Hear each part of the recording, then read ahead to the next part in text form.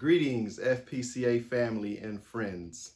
My name is Adrian Rodriguez, and I'm excited to bring forth today's moment for hope.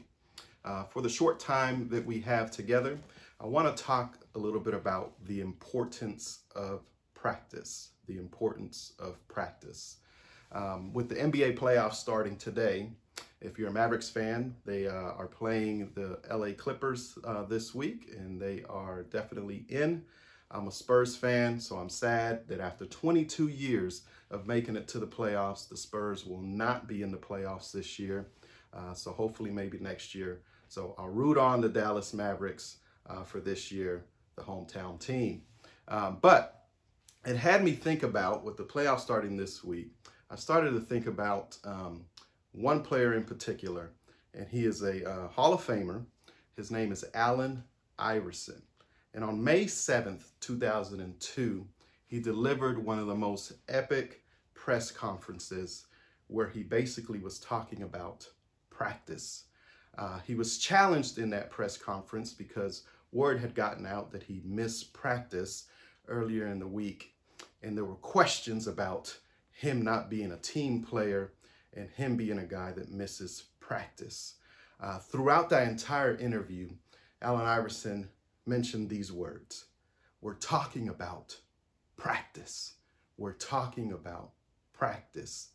I think he mentioned the word practice about 20-something times in that interview. And his stance was that he delivered on game day. So practice really wasn't that important to him, or in essence, what he was trying to get the media to understand is that we're just talking about practice. We're not talking about the game, right?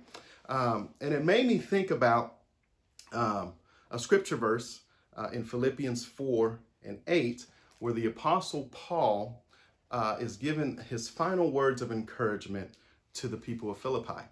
And this is how it reads. It says, "And now, dear brothers and sisters, one final thing. Fix your thoughts on what is true and honorable and right and pure and lovely and admirable. Think about things that are excellent and worthy of praise. Keep putting into practice all you learned and received from me, everything you heard from me and saw me doing. Then the God of peace will be with you." With the state of our world, country, and what I like to think about and been thinking about here recently is our mental health, right? Every time we turn on the TV, we hear about the coronavirus. We hear about all the cases. We hear about all the deaths, right? We hear about the political divide that we have, Democrat, Republican. We hear about race in America or race in our country. And then now here recently, we've heard about virtual school, or do I send my kids to go in person, or we shouldn't have virtual school, or it should all be in person. Let me tell you that with all of that, and probably for you as well, it has been something that has really affected my mental health and my family's mental health, because we have so many negative things that are trying to infiltrate our minds. And our daughter started virtual school last week, and I'll be the first to say that it was very, very, very difficult with two parents trying to work full-time from home. We have a three-year-old at home as well that we're trying to care for. And then now having to log in and do school virtually online has been difficult, and it is difficult. But we had some good moments last week, and some time that we were able to adjust some things, and we're still learning on the fly. But I think that Paul's words are so important for us during this time, because it truly does remind us and it encourages us to try to stay focused on those things that are indeed honorable, right, pure, lovely, and admirable. Those things that really helps us focus in on Jesus, right, that keeps our minds really focused in and set on the Word of God, right? And we can do a lot of those things through reading the Word of God and through prayer. And I think that the key verse here and the importance here is for us to keep putting those things into practice, right?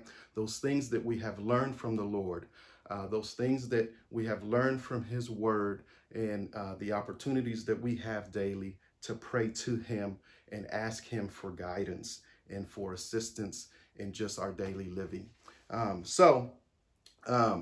In the words of Allen Iverson, we're talking about practice. Yes, let's continue to do those things. Let's continue to practice digging into the word, to practice being in prayer, and to practice loving others, right? And to practice those things that are lovely and admirable. And then I love the last statement here that Paul tells us, and it says, then the God of peace will be with you. And I truly do believe that when we keep our minds focused on Jesus, when we keep our minds focused on his word, or if we keep our minds in prayer, that is then that the God of peace will definitely be with you. And then that we would also then experience some of that same peace that he has given us. So that's my word of encouragement for you all today.